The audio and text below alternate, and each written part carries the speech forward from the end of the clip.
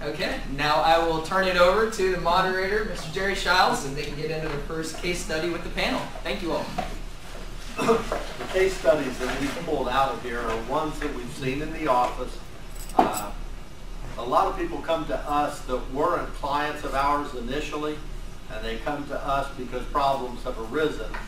And we know that none of you are going to find yourself in this situation, but your friends might, acquaintances might, and children might. So our first question of the day is, or story of the day is, a husband contacted our firm needing help to make decisions for his wife of 60 years who suffered from Alzheimer's disease.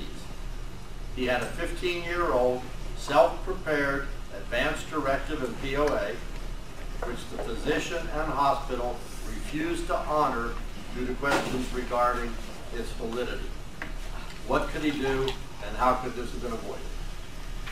Well, this was a particularly bad situation. He came to us, and this gentleman had basically prepared his own Advance Directive, or healthcare power of attorney, if you will, which the physician, as Jerry stated, refused to honor. Just said, I don't think this is valid. And as you guys know, if you're in a situation where you need someone to make your decisions on your behalf and you do not have a valid power of attorney, your only other recourse is a guardianship proceeding at the courthouse, which is obviously has its own problems. In this particular situation, he didn't have a valid power of attorney or Advance Directive for health care, and actually the treating physician for his wife refused to sign off stating that she was in fact incapacitated or incompetent, which would have made getting a guardianship at the courthouse very, very challenging. So it was sort of proverbial between a rock and a hard place. The lesson in this case, obviously, is to maintain your durable powers of attorney, Advance Directive for health care. We've seen there's a growing trend nationally. We've started seeing it here in Oklahoma as well, where when those documents get 5 years old, in some cases 10 years old, there's a number of institutions that just refuse to honor them. They say, we don't think it's valid, or we have an internal policy where if it's over 5 years old, we're not going to acknowledge it. So that's something we tell our clients when they start getting 5 years old or more. It's a good time to look at those. And if you do come in or need to come in, that's a good time to get those updated. Yeah, keep in mind that's not our rules. That's maybe a bank's rule or an insurance company or whatever, and then we don't know that until it happens. So we've dealt with a couple of insurance companies, a couple of banks, and once they say they're not going to accept it, they're not going to accept it. So it's important to come in, every 3 to 5 years we'll look at all those documents and make sure they're current, so we don't have those issues ever happen to you all. Good point. Okay, story number 2. A wife of 50 years passed away, leaving her husband as sole beneficiary of their trust.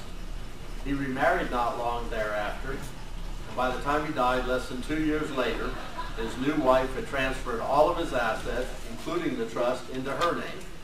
She even convinced him to liquidate his substantial IRA and give the money to her. How could this have been avoided? Well, again, very bad situation. Gentleman passed away. His children come to us and say, my parents were pretty well off, and father got remarried. We don't know too much about this lady. Only when they start digging around, they find out everything's gone for the most part. Raises several issues. Number one is communication. It's important to let your children know kind of what's going on sometimes. Not every situation, but oftentimes. Let other people know so they can kind of help you keep things going. They can help monitor the situation on your behalf.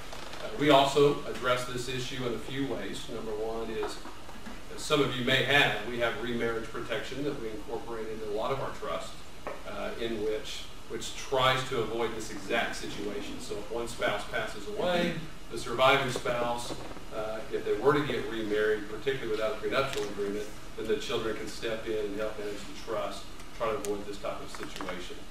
We also have a disability panel provision,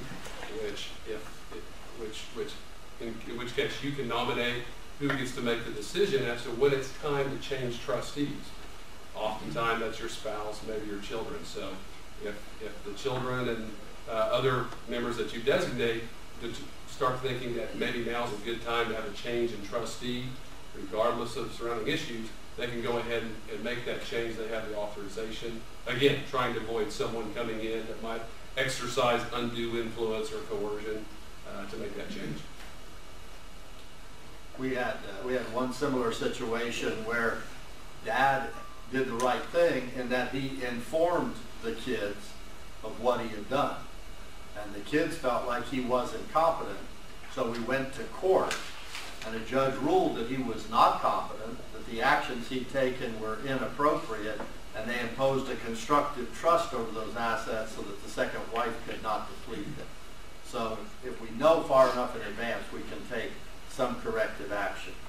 In this case, to add to the misery, his children did not learn of any of this until after his death, and were shocked to discover that not only was the estate mostly wiped out, but a substantial tax liability was owed to the IRS due to the IRA distributions. What now? Well, when the trust administration side, when somebody dies and there's some family dynamics going on, I try to work as quickly as I can and try to keep the peace within the family. That's not anything legal, that's just common sense. I just don't want people to fight and argue, so I try to work as quickly as I can if we have those issues.